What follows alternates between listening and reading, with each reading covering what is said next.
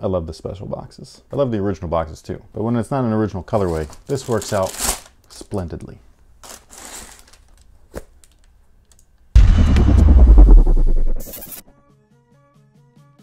Hey, what's good guys? My name's Chris. Welcome back to the official WearTesters.com YouTube channel. Today we got a detailed look and review on these bad boys right here. This is the Air Jordan 3 in the, I think they call them Midnight Navy, but the internet calls them Georgetown for obvious reasons. And with that being said, a quick word from our sponsor. Delivered by you. Yeah, I mean, you know, the YouTube thing, man. Anyhow, Soul Savvy is back with another sponsor for this video, so big thank you to everybody over at Soul Savvy for keeping the lights on over here, because it helps out quite a bit. So, what is Soul Savvy? Soul Savvy is a great community full of like-minded individuals just like you and I that like to buy our sneakers and actually wear them. Not resell them, wear them. Strange concept today, I know. On top of all of that, they actually have sneaker monitors, which actually monitor every single retail site on the web, even the ones that you don't know about, and there's plenty of those because I find out about a new one almost every day and I can't believe it. I'm always stunned. And their monitors monitor all of them. So when something becomes available, they actually ping you as long as your notifications are turned on, and you can click the link. It'll automatically add your size to cart and you can easily check out, no questions asked. On top of all of that, they've built a great community full of these people that are just like us. They talk to each other, they have fun, they also help each other out. So if somebody gets something that you might have wanted, they'll either sell it to you for retail or they'll trade it to you for something that you might have that they want, like the good old days. So if all of this sounds awesome to you, then all you got to do is click the link in the description box below. It'll head you over to soulsavvy.com. You can sign up, read more about it, all that kind of good stuff. So with that being said, something interesting about this release is that the description for these on the sneakers app actually tells you that this is like a PE, even though I don't think that this is exactly a PE because the PE was gray, not blue. It was like reversed of this. I actually like these more than the PE. Now, is there a PE like this somewhere out there? Maybe, I don't know, I haven't seen it. I think that this is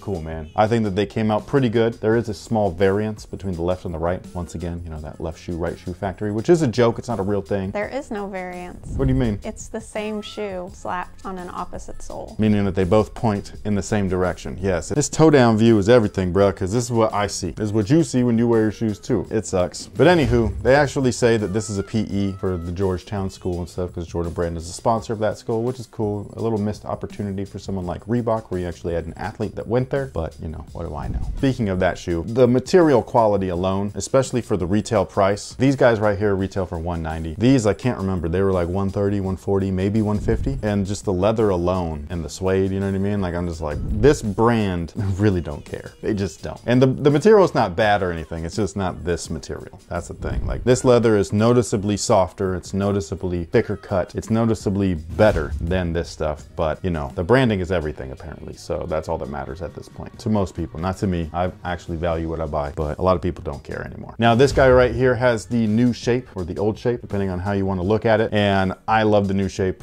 / old shape. It's closer to the original than any of the previous retros have been. So we got that thinner elephant print in the front. Even though my shoe is a little wonky on this side and everything, it still has got a nice slope to it. It's not all boxy and everything like the 2011 versions. The liner of the tongue is tucked behind the tongue itself and the tongue is just nice and smooth. I like that. Now there is no Nike Air on the back of these guys. It's not an original colorway, so you're going to see that Jumpman. It's something that they used to do when Jordan Brand was new, where original colorways had Nike Air branding to differentiate the difference between new and old products. So the new products or the new colorways look like this. The original products or the products that are new but telling an OG story will feature Nike Air branding typically, except for those denims. Those featured both. I still don't know what to think about that. I like the way that it looks. It's just crazy that they did that. Now, because there is no Nike Air branding on the shoe, there is no polyurethane insole in here. Threes I find to be comfortable as far as a neutral shoe goes. Like, there's no cushion really. The midsole's stiff and all that stuff, but for someone like me, I actually prefer that nowadays. I'm not young anymore, so the bouncy stuff ends up just kind of like wearing my legs out. I don't know why. The stiffer stuff like this, I can just wear this all day, no problem. Tech specs on the Air Jordan 3, the outsole's pretty, dude. It really is. I love this thing. I love the stars. I love how the Jordan tab is clean, not all one color anymore. And then moving on up, we have a polyurethane midsole. There's a visible air sole unit in the heel as well as an encapsulated one in the forefoot. And like I said earlier, the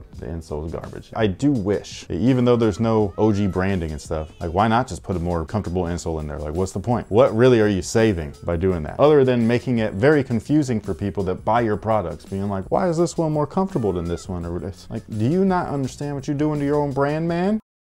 Now, one thing that they can definitely work on, and something that I would love to see in the future from Jordan Brand with the Air Jordan 3, is an OG elephant print. And I know that a lot of people don't notice this stuff. A lot of people prefer the way that this looks, but these thick ass cracked lines, that's not what it used to look like, man. They used to be super thin. They almost used to be non-existent. Like some colorways, as soon as they were like worn and things like that, like the elephant print would kind of like fade away. But I would love to see that on these guys. I would just like to see the thinner cracks. Sometimes there are thin cracks on there. Mine don't have any, but like all of the elephant print is different. And so some of it might be very thin. A lot of people have actually had this happen where one shoe has like the nice thin stuff and the other shoe looks really bold and thick like this. Talk about left shoe, right shoe issue. So I would like to see that return, but otherwise I think that the shoe overall is solid, minus the lean. The lean can't happen, man. Like the insole's one thing. Put the shoe on straight though. Like at the least, I'm paying $200 plus tax and shipping. That's a lot of money. Now, as far as sizing is concerned, they do fit true to size, so that's what I would recommend if you were interested in grabbing a pair. Also, the materials on the upper, like I was saying, they're not comparable to the Question. Obviously, for some reason, the Reebok shoe is able to do the Jordan brand as far as quality is concerned, but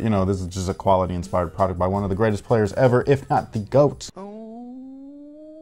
But if you grab the blue joints or the red joints, it's the same thing. So if you got either of those and you're wondering what this is like, it's just like that. Also, for my 190, they did provide me with some extra laces, I know. But they look way better with the white laces, man. I'm not even, that was the one thing when I pulled this one out. Like I was just like, damn, dude, the white laces really do make them pop. What do you think about these though? I know that these are kind of like your colors. Like this blue is not quite your blue, but the gray and stuff like that. So like, do you with this one? Like if you saw these in your size, you'd be like, hey babe, let me get a pair of those. No, not quite there, but if I were to take a beloved character from our childhood and design... From what franchise? Is this a human character or an animated? He's a human character. Okay. And he gets mentioned fairly enough around here. Here? Yeah, I like to use his clips. Are we talking about Tim Allen? Yeah. Oh yeah. So if I had to design a shoe colorway for him. You think this is it? Him and his Detroit Lions. Oh, I don't even. Home. Are the Lions this color? He would wear this gray sweatshirt that had the Lions. Let me look it up real quick. Hold on. Oh yeah.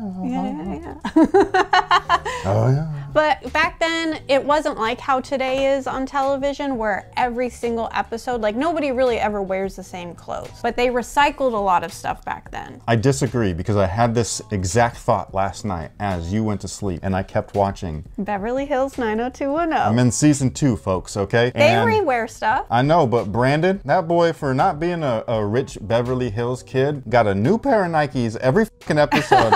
And I'm just like, what the man, like nobody like him would have new shoes. I don't think they're new. They're just his set shoes. Nah, so man, they look new. I watched him wear, he's at least worn like 4 or 5 different Nikes so far. Anyways, back to Tim Allen. When he was on the show, whenever he was like lounging around the house, he had a specific sweatshirt that he would wear. And it was gray with the blue Lions stamped on there. That's the only reason that I know he's from Michigan, besides the fact that they would like say that randomly on the show. But it's like burned in my brain, and I feel like this would be... No, this could be, know, the Hoyas, okay? That's the tool man Taylor right here. I'm gonna just go get a home improvement sticker and put it right there on the box over the Jumpman logo. But yeah, I think that that's cool though, man. That actually makes me want to wear these more. And it also makes sense why they're leaning a little bit, because when he always f***s up and I can get down with that. Storytelling, folks. It sells sneakers. You're welcome. These guys released on the 20th, I believe. That's a Saturday, so it makes sense. But then again, Jordans drop every day of the week, so... Yeah. There's these Jordans that I am interested in, but they're Team Jordans. Okay. And the release date got pushed back or whatever. They're not Team Jordans, like basketball team Jordans. They're just like, they're not an Air Jordan. They're a lifestyle Jordan. But anyways, these shoes got pushed a couple times, but they've released overseas already. And people trying to sell this for like $250 plus, and I'm just like, dude, like that's how you know that this space is full of people that don't know shit. When they're taking a shoe like that and they're like, these are limited and rare, I'm just like, dude, they're about to whore the out of that colorway, and you bought them things because you think that you could resell them. That's why y'all have to join our Discord or Soul Savvy. Yo. Or both. Or don't. Like if you're that person, don't join. No, I'm saying like if you're a real one. Oh no, yeah. If you'd like to stay away from all that yeah, then come with us, man. Like we stay way the away from that shit. I couldn't believe it when I saw that. Yeah. Man, newbies. It's cool if you're a newbie. Just don't be a dumbass. Are you gonna cut that out? Well, Just don't be one ever. Well, sometimes you can't help it. Sometimes, sometimes you're a dumbass and you don't mean to be. It's just that you just don't know. Learn to apologize. Don't be an asshole. That's different. Being a dumbass can be okay. Just, teach yourself, man. You don't buy those kind of Jordans to flip. That's a clearance shoe. They'll be on the hash wall with no lid. Give it like 3 months. Those are not to flip. Those are to rock casually, bruh. Ain't nothing limited about them things. Or rare. I was dumbfounded. That smile means keep moving. When you see teeth and a little bit of gum, that's when you know she's like, hey, bruh.